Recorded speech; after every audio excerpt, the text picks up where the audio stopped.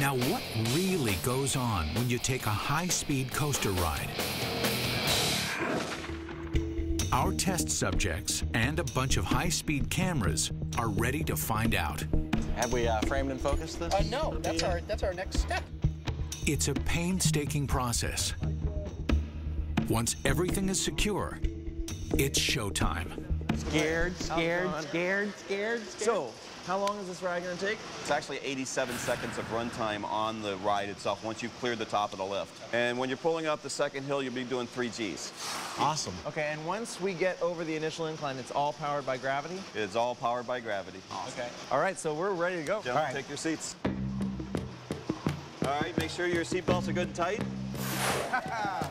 Goodbye. Oh, it's so nice out here. Yes! The car is pulled up the first hill mechanically and has no engine of its own.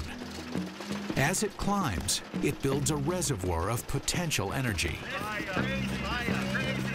Energy that will be converted to kinetic or active energy as it begins its harrowing descent. As with many roller coasters, the first hill of Bizarro is the tallest. At the summit, there is the maximum potential energy.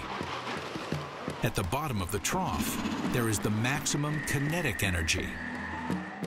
And these peaks and valleys are used to maximum effect to make grown men sound like little babies.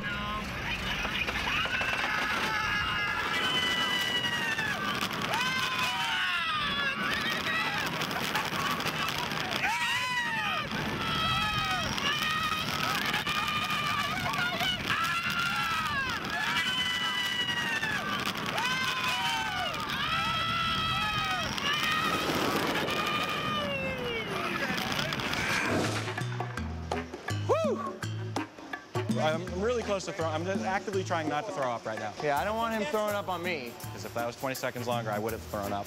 And I may still. I really do not feel good right now. All we can say is the sacrifice our brave host made was worth it.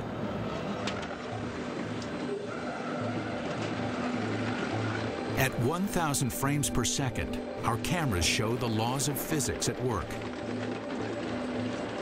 Newton's first law of motion says that objects, in this case passengers and roller coaster seats, move in a straight line at constant velocity unless acted upon by an outside unbalanced force.